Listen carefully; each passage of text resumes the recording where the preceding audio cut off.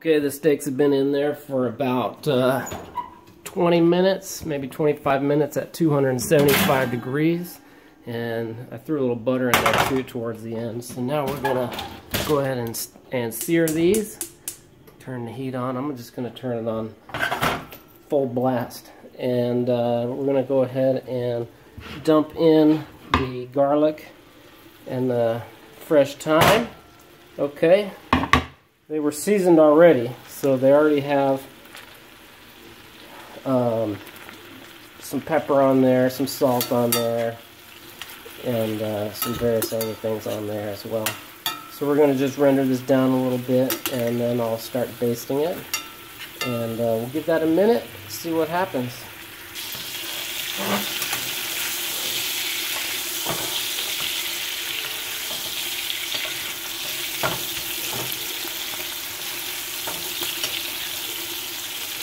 Everybody gets some of that.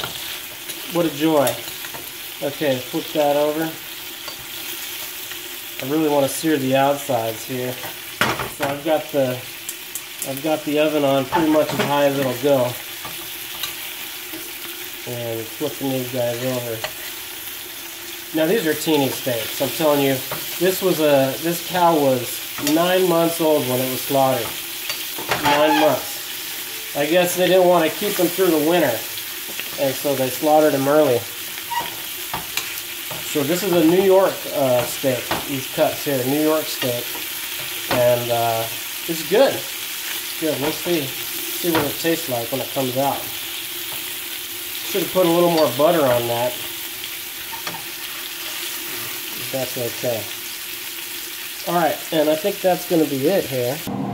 Okay, now I've gone ahead and removed the steaks from the grill there, and they've been sitting for about, I don't know, 3 or 4 minutes. So let me get this thing set up here, and we're gonna cut this up and see what it looks like. Let's do this one here.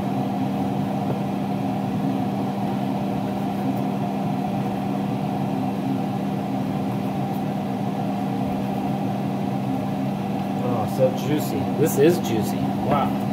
Look at that. So this is New York steak. Alright.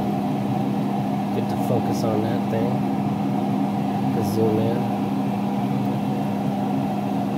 Yeah. Oh, that's juicy. Alright, so good. Okay. There you go.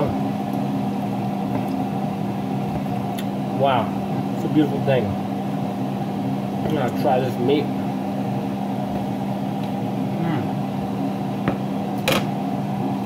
Good meat. That cow was only that many. What's that? 9 months. 9 months old when it was slaughtered. So, thank you, cow. I think his name was Fred.